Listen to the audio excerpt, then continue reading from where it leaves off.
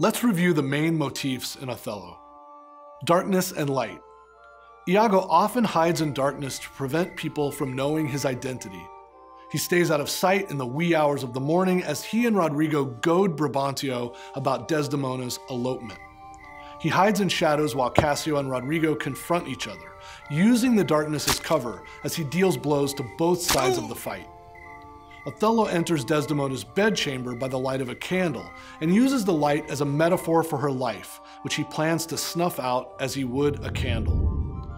Desdemona's and Othello's contrasting skin colors are also illustrated through the text.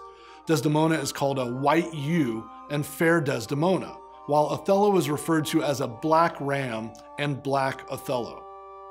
In addition, the contrast of Othello's dark skin and Iago's light skin brings situational irony to their portrayals in the play. Despite conventional associations of dark with evil and light with good, Iago, the light-skinned one, not the Moor Othello, plays the devil, which undercuts racial stereotyping of the day.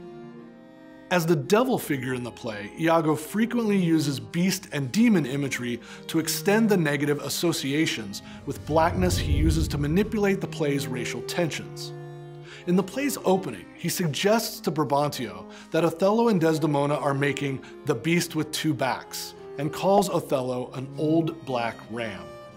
These beast references are like a virus, and careful readers can track the moments in which the contagion is passed to others.